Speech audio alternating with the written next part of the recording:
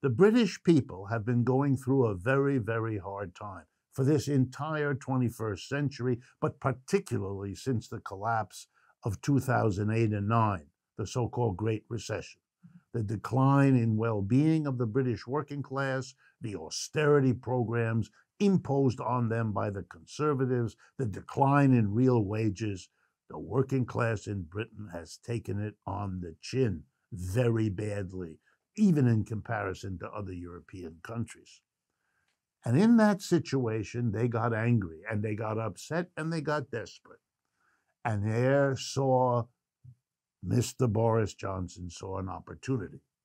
Come in there, Mr. Flim-flam man, and tell them that the problems of their society were the old leadership of the Conservative Party. He was the new leadership, you see, and he had no brushes or combs at home, so his hair was extraordinary, and you could remember who he was because nobody else has a haircut quite like that.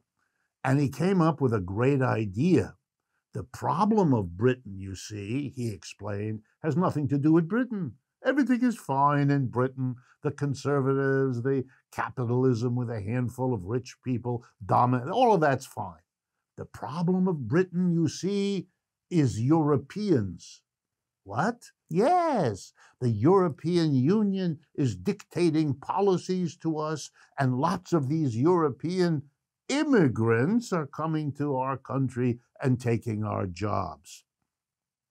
So let's focus everybody's anger and upset on Europe and immigrants. And how do you do that? You vote for Brexit. You vote for Britain to leave the European Union, expel the immigrants, block more immigrants from coming, and get really angry. And if that isn't enough, get really excited about Russia and China. This all should strike my listeners as familiar because Mr. Trump is exactly the same game. American working class suffers for 20, 30 years, losing its income, losing its good jobs, losing the unions to protect it. All of that gets very upset, very angry, and in comes a Trump like a Boris Johnson. Trump does better with his hair because he doesn't try to comb it in a special way. He puts that animal on top of his head that we have all admired over the time. But the rest of it is very, very similar. And Mr. Trump eventually gets into trouble. Why? Why does he lose the election? Because all of what he does changes and solves nothing. None of the problems of the British capitalist system were solved by Mr. Johnson. None of the problems of American capitalism, automating jobs, exporting jobs, destroying livelihoods, beating down wages, making the rich richer at the expense of everyone else. That kept right on going under Johnson in England. It kept right on going under Trump in the United States. So, of course, their support begins to erode because they solve nothing. And after a while, the political theater that they engage in, the bombastic promises and statements and lying, left and right, making stuff up.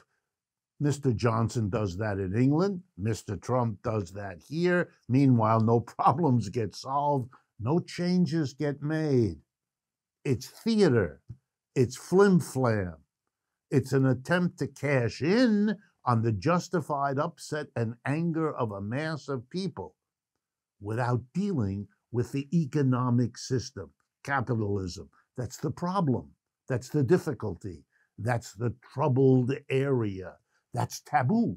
We can't even say that, let alone do anything about it. So the problems keep getting worse. Mr. Trump is eventually voted out. Mr. Johnson, well, at the time I'm telling you this, it's unclear whether he will survive or not. By the time you see this, maybe that's been resolved.